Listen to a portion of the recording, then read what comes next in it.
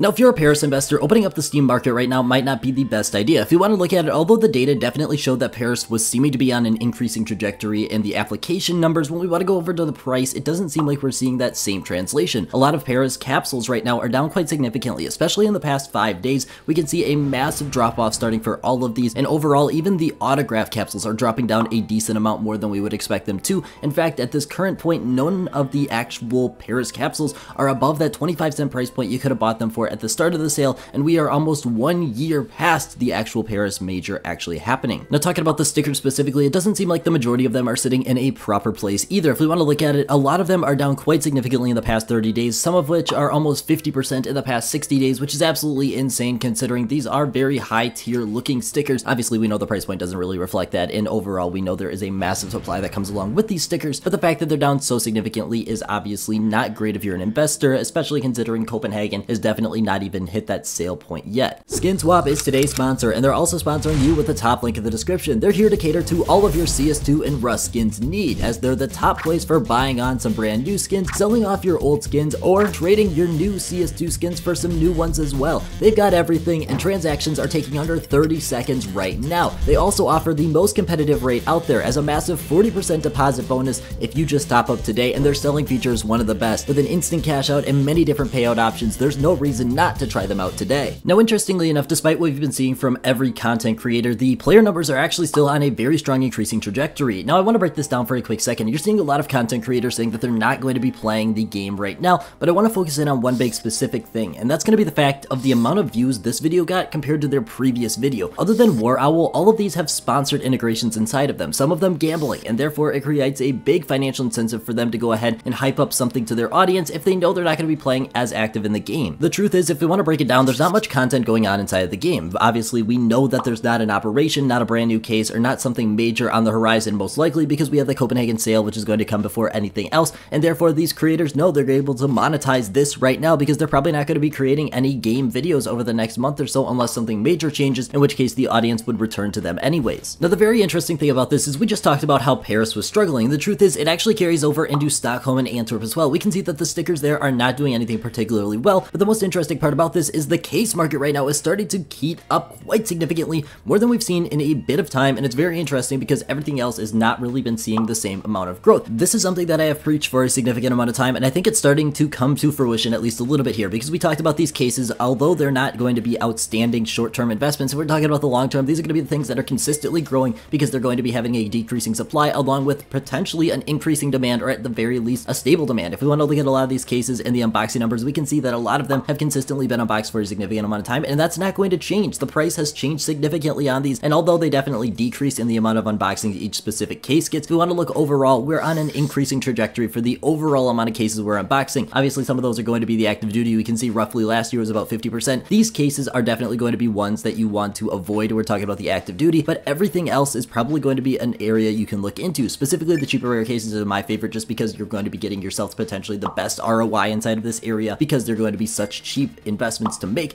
But if you want to look at some of the more expensive ones, we're talking Revolver, Spectrum 2, Chroma 3, Gammas. These are going to be potentially areas you want to look into as well because they have consistent demand behind them as well. Make sure you're investing into cases that have consistent demand but also don't have a massive supply unless you want to wait a significant amount of time. This area is so chocked full of potential right now, and it's very good that we're starting to see some actual movement inside of this area because it was a stagnant piece for a significant amount of time. But now that the market overall has started to shift away from being completely about the sticker market, we can see the case market is starting to pick some of that up. Now, talking about everything Copenhagen, right now there really isn't too much major news on the horizon other than a couple big things. First up, we want to talk about the ROI of these specific capsules. Right now, they're all sitting at a price point that if the sale was theoretically to come out right now, you would be ahead and making profit by opening these up. Theoretically, obviously, you have to get the equal amount of lucky and you have to get everything according to the averages. However, to go along with that, a lot of these capsules look a lot more tempting than they actually are. That's because there are some pretty expensive holos inside of it. Usually we see holos sitting around a $5-ish average, potentially at the maximum. Right now, we can see that it's very split. We've seen a lot of cheap holos and a couple more expensive ones that are pulling that up quite significantly. They look very tempting to go ahead and open, but a lot of them are not going to be worth it in the current moment. Therefore, you should not be unboxing these, but you should also not be potentially investing into these, obviously. Talking about some big money, if we want to talk about this, the $60 million tournament is going to be kicking off with the play-in games for CS right now. Now, obviously, $60 million is not advocated just for CS. There's a lot of games inside of it, but it's very interesting. Now, if you're not familiar with this tournament, it was previously called Gamers 8, and it got a lot of hatred it as being Gamers 8 because it was basically like Face It. It was a lot of Saudi money pumped into a tournament to go ahead and trying to get people to forget about what they did previously. Now, obviously, a lot of people were against this then, and they still are now, but it's a lot of money coming into the scene, and right now I don't think too many people are going to be fighting against it. Other than that, Electronic just got bought out for $1.5 million from Cloud9. He's on his way over to Virtus Pro. Very interesting there that Virtus Pro would go ahead and pick him up right now, but after a major, that's the time to do so. Now, Valve went ahead and just released their first update in just over 2 weeks, coming in with one of the most interesting ones we've seen in a while, with the ability to delete storage units that are completely empty. But besides that, this is actually the first update in 2 weeks because they've been in Hawaii on their yearly trip. Now, this is something I talked about last year. In fact, why we weren't seeing anything after the CS2 release last year, because this happens in April every year. But we can see that there's definitely something going on behind the scenes in my personal opinion, although this is definitely something that in the short term, it seems like we haven't been receiving a lot of updates. But when we look at the broader picture, we really haven't been seeing any major updates there as well. And I would find it very unlikely that Valve is not working on something major behind the scenes in the current moment. Obviously, in the short term here, when we haven't seen any updates in the past 2 weeks, it seems very easy to just point the finger at the Hawaii trip. But I think this is just something that's going to be the last tipping point before hopefully we starting to receive a lot of those major content updates we've been looking for. Now, earlier I mentioned how the sticker market overall was starting to struggle in the current moment. Stockholm, Antwerp, Paris, all of these were not doing great. I talked about the case market being phenomenal for the current circumstances of the market, how it was actually starting to increase right now. But there's actually one area that's been outperforming that quite significantly, and that's going to be the actual skins market. Now, the skins market right now is a very interesting one because the skins market usually moves with a couple big things,